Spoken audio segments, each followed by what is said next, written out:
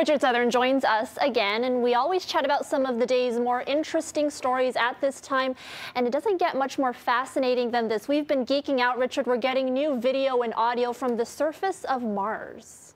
We've never gotten video from another planet, and now we have like 3 cameras and audio to show. This is the parachute on opening up on the Perseverance rover last week, Erica. Look at that. And look at the quality of that video, too. It's so high def.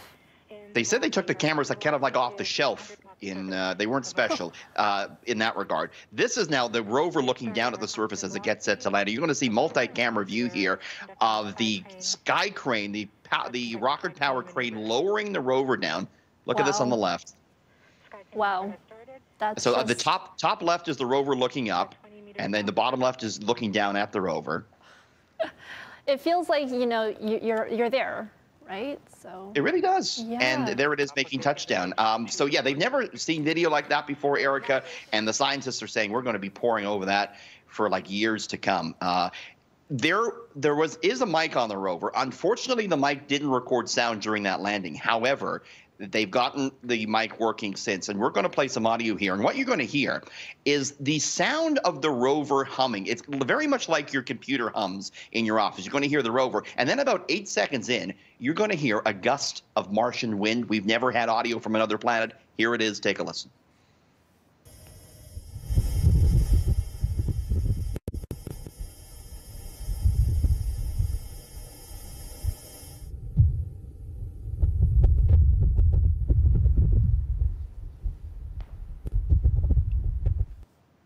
It's very subtle, but there it is, the Martian wind.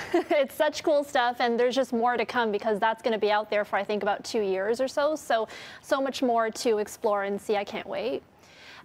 Millions of Canadians have grown comfortable with working from home, perhaps too comfortable, Richard.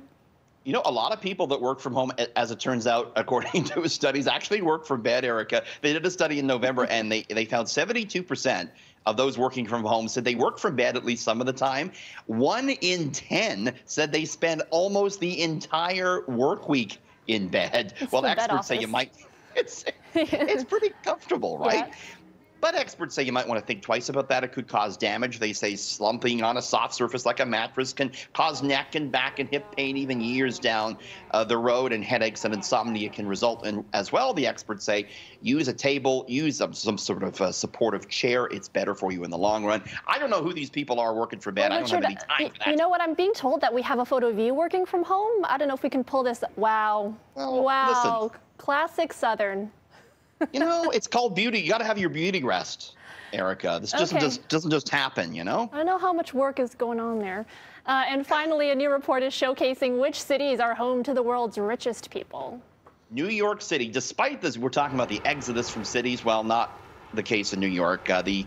Despite the pandemic, New York's still home to the richest people on the planet. A new report found that 27,600 members of the $30 million or higher club had a residence in New York City. Coming in second, Los Angeles, followed by London, Hong Kong, and Paris. Toronto, number 16th on the list of the world's richest cities. You know what I discovered today, Erica? We're number 1 when it comes to massive slushy puddles by the curb. Nobody's beating us on that one today. Yes, I had to put my boots on my dog today. It wasn't working out so well. All right, have a great night. Like a lake out there. Yes. Have a great night, Richard. We'll see you again tomorrow.